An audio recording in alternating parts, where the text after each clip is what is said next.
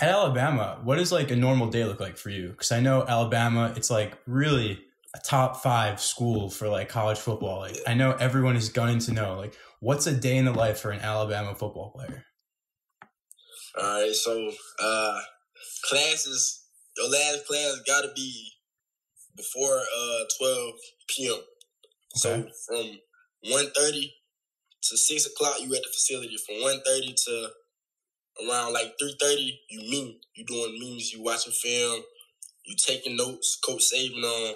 You come in every day, you got a playbook, but maybe like around 30 different plays, and you looking at every day. You got to take notes.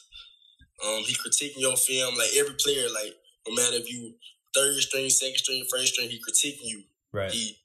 I bet. Yeah. Coach, so yeah, and then from 3:30 to 6, we practicing, and practice is like it's way harder than the game. It's consistent reps. Is you running everywhere. Like we grind to be the best. Like no lie, coming from Georgia State to Alabama, I can see that like it's a big difference.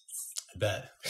There's a reason why Alabama is playing for the Natty every year, you know? Exactly. And I'm sure you're realizing that in like the first person point of view right now. Right. So that also brings me to this. Is Saban really like that guy the media portrays him to be? Like, is he really like hard-nosed like that guy?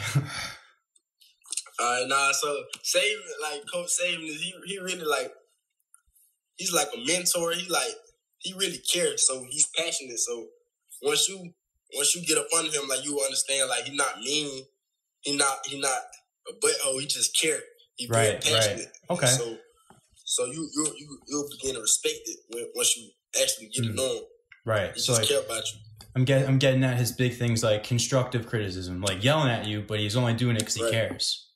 Right. Exactly. And that's probably what makes a really good coach, you know? Exactly.